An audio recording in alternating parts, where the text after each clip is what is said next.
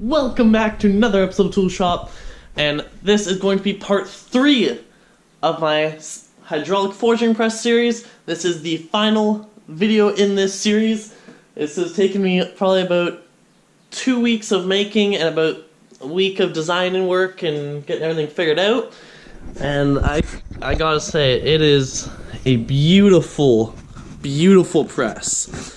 I've used a little bit on some cold punching stuff with my hammer eye press with some piece of tubing, and it punches just beautifully.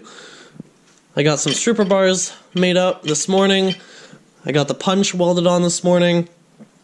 Pins bent as well, and it's just within the past few days I've gone from pretty much having barely the frame made to I have this little jig on here now so I can adjust the actual the amount I have to pivot the foot pedal on. I got the spark guard on top. Because it's a plastic tank, I have this piece of rubber on top with a stainless steel spark guard around it. And if we go around the back here, this is to protect the hydraulic hoses. I'm not sure how we can see that, but where my hand is, there's 2 hoses that go down to the cylinder, and as well as the back of the tank is right there. So to protect the tank and the hoses, little piece of stainless steel wedged in, so if any of the scale comes off of this, it'll hit this and get pushed to the other side away from it. So yeah, this is the overview of it. As you can see, it has die pins for the bottom, so I just pull out the pins, I can lift the die straight up. And for the top one, there's actually this bolt. I just push up and I can slide this out. So you got foot pedal, cylinder, lever, or the extension rod that goes to lever, and then the actual working area. Because I want to get some footage for you guys so you can actually see what this can do in this setup right now, I only have these 2 die plates, so that's the only setup stuff I can do right now until I go and get some more steel. But I'm also going to start recording my part number 2 for my forging 20 hammers.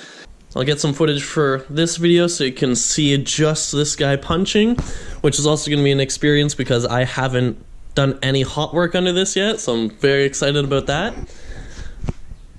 And then we can get another video going for part 2 for the hammer series. Let's light up the forge and get pressing.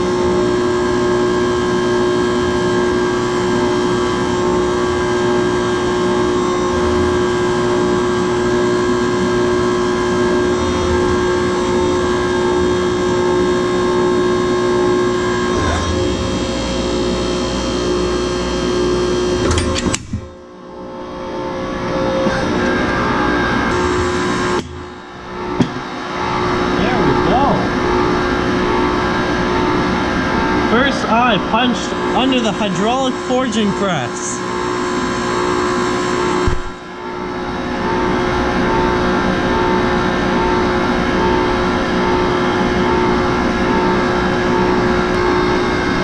And that is the little slug of it.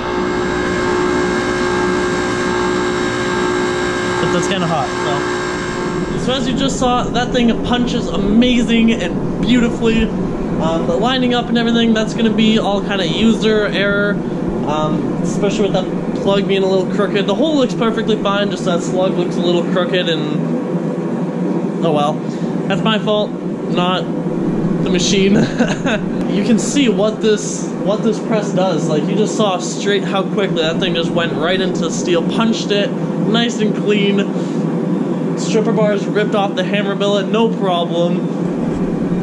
It's just amazing, amazing. So I loaded up the forge with some more hammers. Look forward to more videos in the hammer making series. Like I said, comment down below and contact me if you would be interested in buying a set of plans for this. Thank you for watching.